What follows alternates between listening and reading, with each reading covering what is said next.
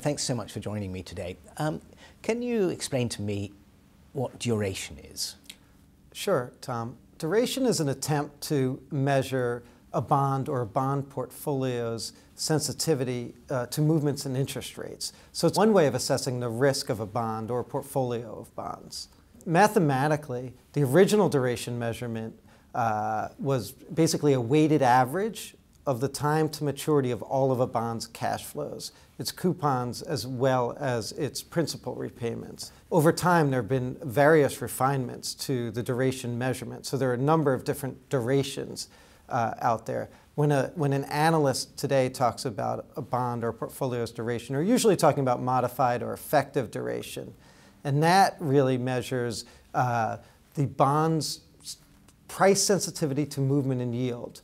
More technically, if a bond has a duration, say, of 5.0, that suggests that the bond's price would change 5%, where there are 1% change in yield. So if a bond's yield went from 3% to 4%, you would expect that bond to lose about 5% in price. And is it a precise science? Duration measurements, they're precise in how you calculate them, but that's a very good question because duration has some pitfalls. One, it is really a more accurate measurement over very small movements in yield. The price-yield relationship of a bond is not a straight line, it's a curve. Yeah. And again, mathematically, what the sort of modified duration calculation represents is really the slope of that curve at the bond's yield today. But a curve does not have a constant slope. So as yield moves, the slope changes, therefore duration changes. So it's a more precise measure over very small changes in yield. Also, bonds with embedded options, with calls or puts, or mortgage-backed securities with all sorts of potential prepayment streams, duration calculations are less effective for those bonds. And finally, duration actually assumes that the shift in the yield curve, the move in interest rates, is done in a parallel fashion throughout the yield curve. Fran, is it just one way to calculate duration? There are a variety of duration calculations. Right. As I mentioned, most bond analysts, when they're referring to duration, are usually talking about modified duration or effective duration, which is trying to capture that sensitivity of a bond's price to yield. But again, the original duration measurement was simply a weighted average time to maturity. That one is expressed in years.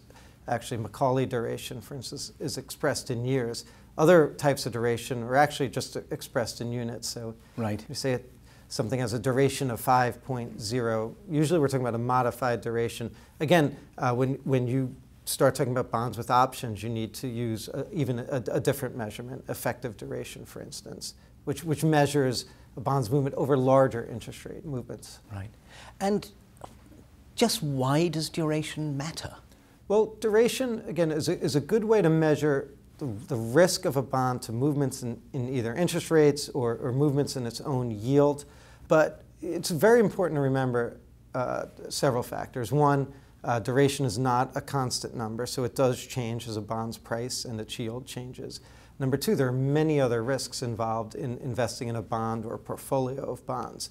If you're invested in U.S. Treasuries, duration is really your main concern. Your main risk is interest rate risk.